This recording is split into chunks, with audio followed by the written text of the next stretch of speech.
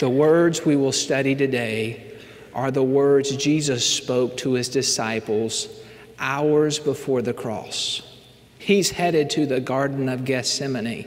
Now understand, the disciples have followed him for over 3 years. Every time they had a question, Jesus was right there. They could just ask him. If they had a problem, he was just a few steps away. They had seen his miracles. They had heard him teach. And he just said, I'm going to leave you. They were heartbroken. He wanted to comfort their heart. He said in John chapter 14, let not your heart be troubled. You believe in God, believe also in me. For in my Father's house are many mansions. If it were not so, I would have told you. I go to prepare a place for you. And if I go and prepare a place for you, I will come again and receive you unto myself, that where I am, there ye may be also. He comforts their heart with the thoughts of heaven, and that this life is not the end. But that's not the only way that he comforts their hearts. He tells them, I'm not going to leave you without help. I'm going to give you the blessed Holy Spirit. And in these verses that we're going to study today, Jesus teaches the disciples the only way they could make it in this world is through the power of the Holy Spirit. Sadly, in our day, many Christians and many churches are like the church that Paul came to in Acts chapter 19. They were doing all of the outward motions. They were saying the right words and singing the right songs. But something was missing. They had no life. They had no power. They had no fruit. In Acts chapter 19, verse 2, Paul asked them, have you received the Holy Ghost since you believed? And they said unto him, we have not so much as heard whether there be any Holy Ghost. And sadly, in 2008, there are many Christians just like that. They believe they received the Holy Ghost at salvation, but as far as living and depending upon him every day for every need that they have, they don't.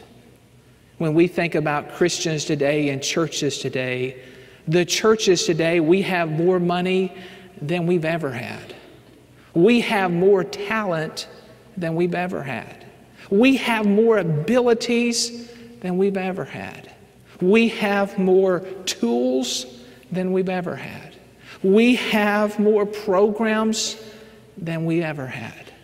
And there's nothing wrong with money, and there's nothing wrong with abilities, and there's nothing wrong with education, there's nothing wrong with tools, there's nothing wrong with programs. But sadly, all of these things have taken the place of the blessed Holy Spirit. And while we have all of these activities and all of these things going on, we're powerless, we're fruitless, and we're not making the impact that we should be making in this world. Zechariah chapter 4 verse 6 tells us, it's not by might, it's not by power, but by my Spirit, says the Lord. This morning I want you to see 10 characteristics of the Holy Spirit of God from John chapter 14. The sermon is entitled, The Truth About the Holy Spirit. Characteristic number 1, notice the recipients of the Holy Spirit in verse 15. If you love me, keep my commandments. Now understand, obedience is the mark of a true believer. They've accepted the Christ and they're ready to serve him. They love him and they want to serve their Savior. Now this is not a work salvation where you work for your salvation. You accept Christ by faith. But when you truly accept him, when you truly accept him by grace and through faith, there's evidence of that decision, and that's by obedience to his commands. Verse 15 tells us, if you love me, you will keep my commandments. The word keep means to watch over, to preserve, to guard. And this verse teaches us that we demonstrate our true love for Jesus, not by our positions, not necessarily by our titles or by our education.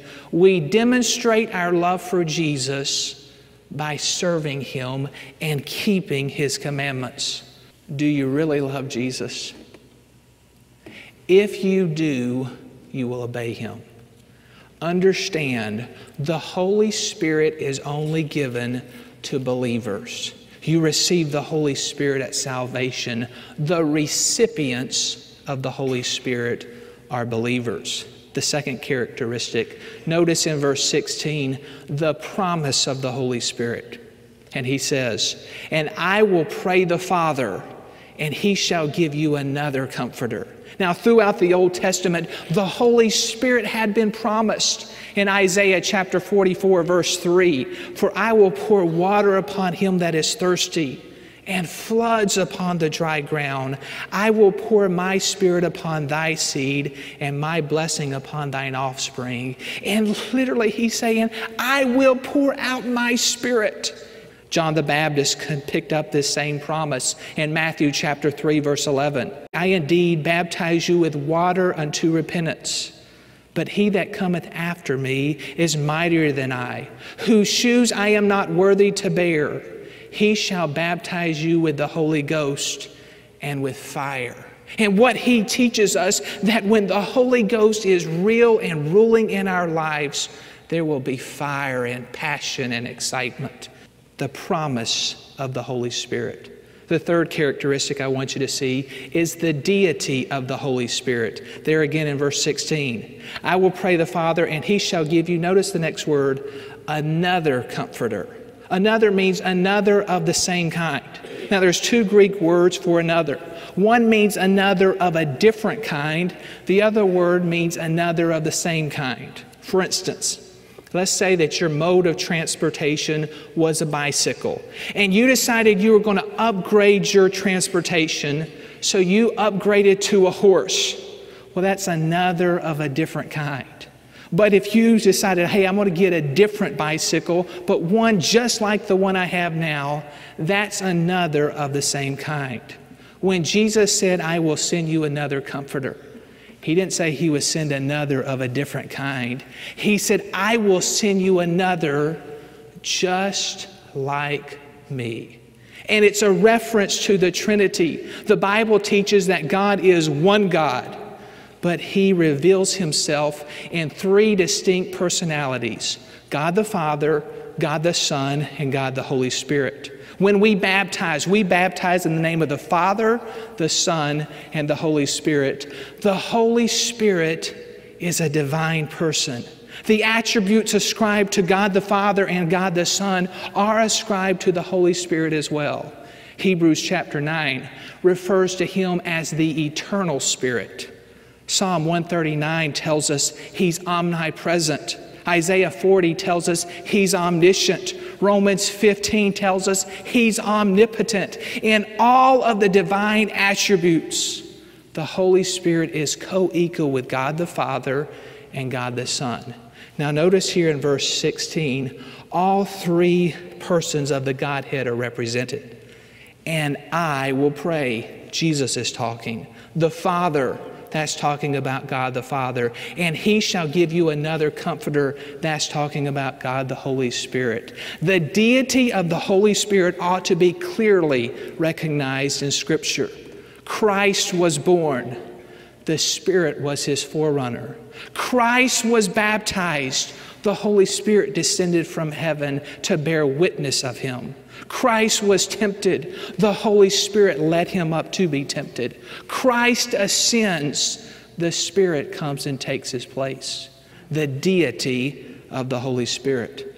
The fourth characteristic we see, the assistance of the Holy Spirit. Look on in verse 16. "And I will pray the Father, and He shall give you another," next word, Comforter. Comforter is the Greek word paraclete, one called alongside to help. The Holy Spirit is our Comforter. He is our helper. In 1 John chapter 2, verse 1, My children, these things write unto you that you sin not. But if you sin, you have an advocate with the Father, Jesus Christ the righteous. And that word advocate is the same word as used in John 14, comforter. Jesus is our advocate in heaven. The Holy Spirit is the Father's advocate in our heart. Jesus represents us before God in heaven. The Holy Spirit represents God the Father in our heart. He comes and he says, no, you shouldn't do that. That's not right. That's wrong. That's sin. And he represents the Father's interest in our heart. The Holy Spirit helps us live the Christian life. The assistance of the Holy Spirit. Fifth characteristic, the permanence of the Holy Spirit. Look on in the verse. And he shall give you another comforter, that he may abide with you forever. Now here's what that means. The Holy Spirit only comes into your life once. He doesn't come over and over and over again. He comes one time to abide and dwell with you forever. The writer of Hebrews puts it this way. For he has said, I will never leave thee nor forsake thee. This is the strongest negative in the Greek language. I will never, under any circumstance, ever leave you nor forsake you. Now, there are certain groups that teach when your strength grows weak, you just know you need to go get more of the Holy Spirit. Listen very carefully. You received all of the Holy Spirit at salvation.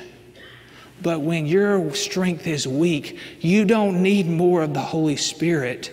You have it all. You need to surrender more of yourself to the Holy Spirit to control. Let me illustrate it like this. Let's say a husband heard that his mother-in-law had gone down health-wise and could no longer stay by herself. So he invited her to come and live with them. And she did. But once she arrived, he just didn't accept her. He didn't like her being there. He resented her being there. But she was in the home. She just didn't feel part of the family. Well, this husband felt convicted for his actions, went and apologized to her and said, I've treated you wrong. You are part of our family. We love you. Our home is your home. You can come as you wish. And so many times, that's the way we treat the Holy Spirit. He is there, but we leave him confined to a small portion of our life. And we say, don't come here, you're not welcome. And the secret to living the Christian life is letting the Holy Spirit live and control every part of your life. The permanence of the Holy Spirit. The sixth characteristic, notice the person of the Holy Spirit in verse 17. Even the Spirit of truth, whom the world cannot receive because it seeth him not, neither knoweth him. But ye know him, for he dwelleth with you and shall be in you. The Bible teaches that the Holy Spirit is a person. He is a real person. Jesus is a real person, and so is the Holy Spirit. The Holy Spirit is a person that you love and you treat respectfully and you honor and you reverence. Now, in the Greek language, the word spirit is in the neuter form. Many languages have nouns as being either masculine or feminine, with a few words left over that would be in the neuter form. The Spanish language does this. Well, you don't mix masculine adjectives with feminine nouns. Well, we come back to the Greek. In Greek, the word spirit is in the neuter form. So any pronoun associated with it must be in the neuter form as well. So any pronoun should be translated it. But when you come to the Bible and it refers to the Holy Spirit, it doesn't call the Holy Spirit an it. It calls him he or him. You say, why? Because the Holy Spirit of God is a person to be loved and cherished and appreciated. The Holy Spirit has a mind, just like every person does. A person has a will, he can act. The Holy Spirit has a will, he can act. A person has emotion, he can feel. The Holy Spirit has emotion, he can feel. Romans chapter 8, verse 27, we see the Holy Spirit has a mind. He that searcheth the heart knoweth what is the mind of the Spirit, because he maketh intercession for the saints according to the will of God. The Holy Spirit is a person. He has a mind, he can think. Not only that, the Holy Spirit has a will, he can act. In 1 Corinthians chapter 12, verse 11, talking about spiritual gifts, this is what it says. But all these worketh the one and the selfsame Spirit, dividing to every man severally as he will. He has a will, he can act, but I also want you to see he has emotion, he can feel. Ephesians chapter 4, verse 30. And grieve not the Holy Spirit of God, whereby ye are sealed unto the day of redemption. The Holy Spirit is a person. He's real. He's there for you to love and for you to cherish. He has a mind. He has will. He has emotion. The person of the Holy Spirit. The seventh characteristic, I want you to notice the presence of the Holy Spirit. Notice the last part of verse 17. But ye know him, for he dwelleth with you and shall be in you. Now I want to show you the difference between the Holy Spirit, how he came in Old Testament times and how he came in New Testament times and how he is here in our time. Before Pentecost, the Holy Spirit dwelt with believers. After Pentecost, he dwells in believers. Now, it's important for you to understand when we talk about the coming of the Holy Spirit at Pentecost, it does not mean the Holy Spirit wasn't here on the earth before Pentecost. The Holy Spirit has been active since creation. Do you remember Genesis chapter 1, verse 2? In the beginning, God created the heavens and the earth was without form and void, and darkness was upon the face of the deep.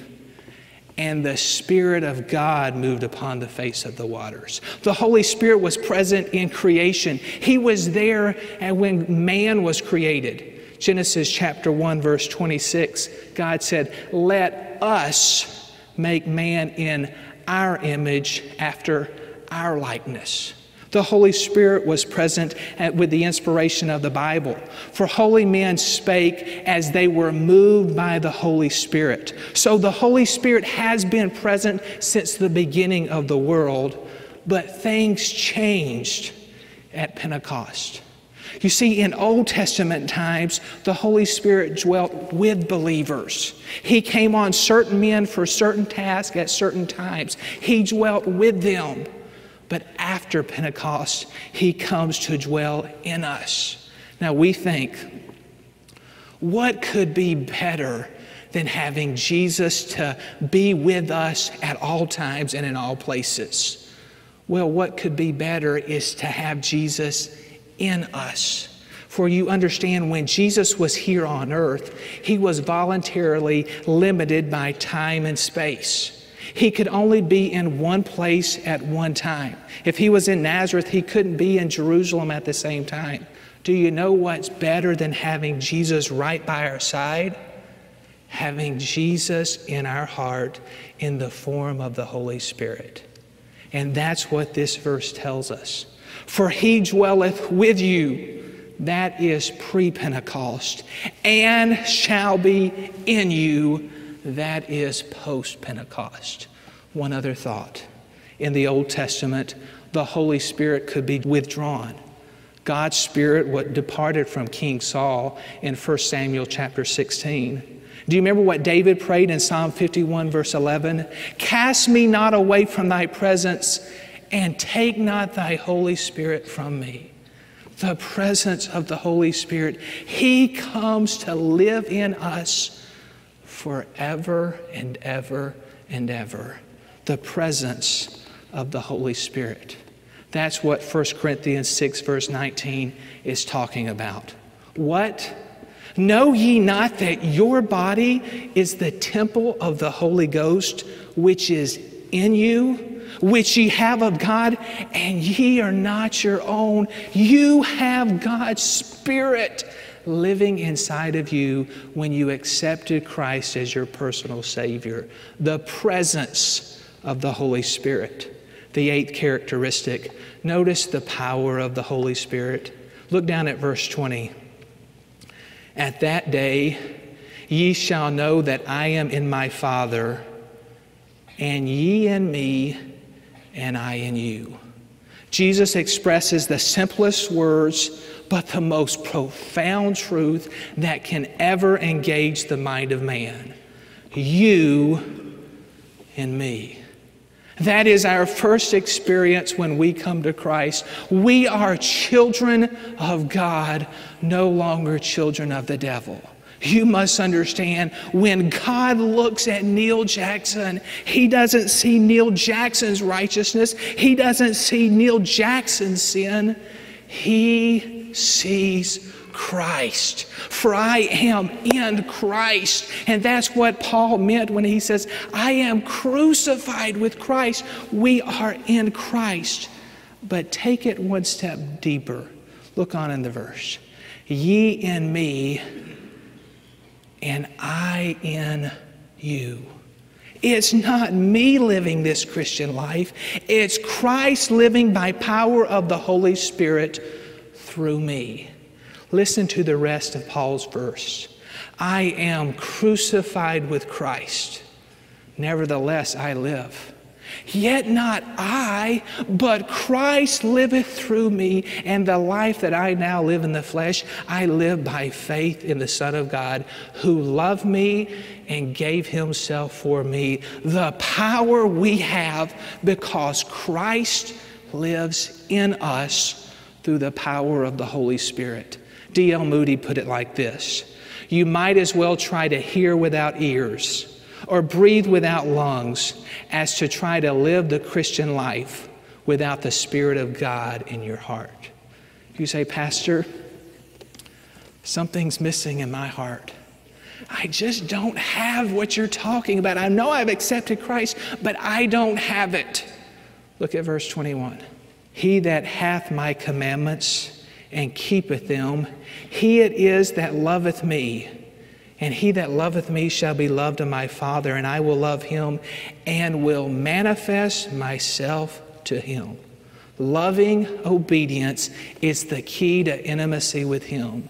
Obedience is not difficult to those who love Christ. And you say, I want more Holy Spirit power in my life.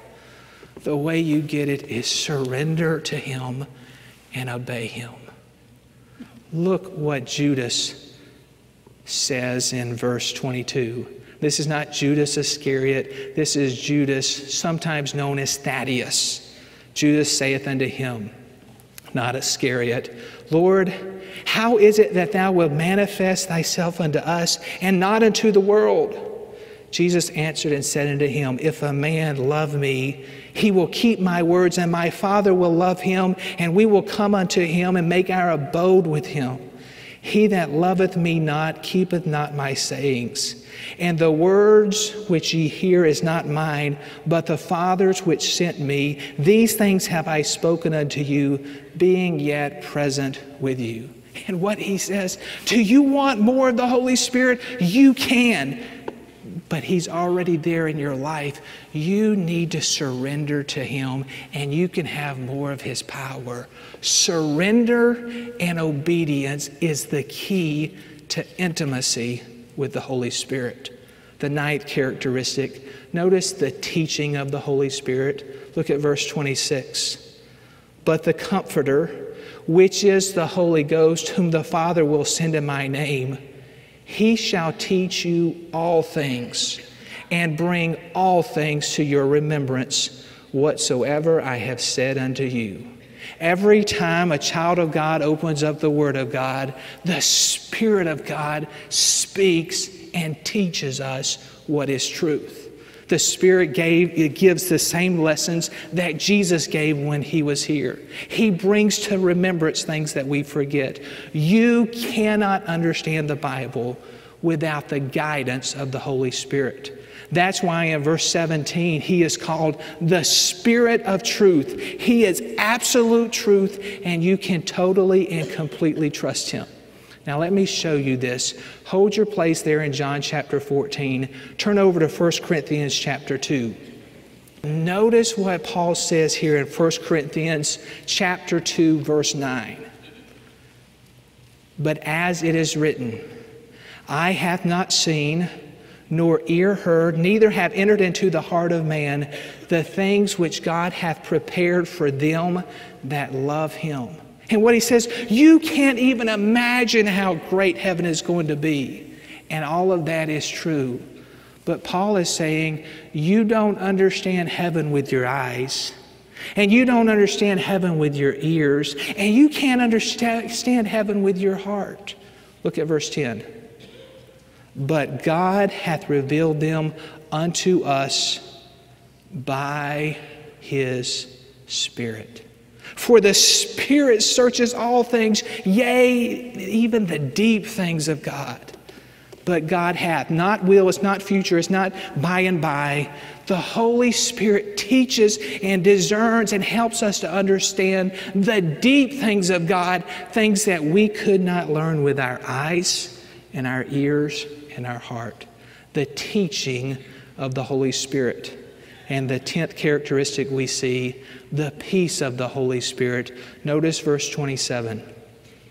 Peace I leave with you. My peace I give unto you, not as the world giveth, give I unto you. Let not your heart be troubled, neither let it be afraid. Jesus is saying, I will give you the very peace that I have. Understand, Jesus is hours away from the cross. He's ready to be beaten. He is getting ready to be mocked and scorned and crucified. And there was no anxiety. And he says, I give you this peace through the power of the Holy Spirit. You say, Pastor, I hear what you're saying. I want that Holy Spirit power in my life. I realize I got the Holy Spirit at salvation, but I want his power. How do I get it? The way you get it is surrender. The way you get it is by coming to the Holy Spirit and to God every day and saying, I surrender this area. I need you. And he will give it to you. A group of preachers were meeting in a certain city discussing the possibility of having an evangelistic campaign. And they were talking about, should they bring in that preacher, D.L. Moody? One young person stood up and said, why should we bring in Moody? Does Moody have a monopoly on the Holy Spirit?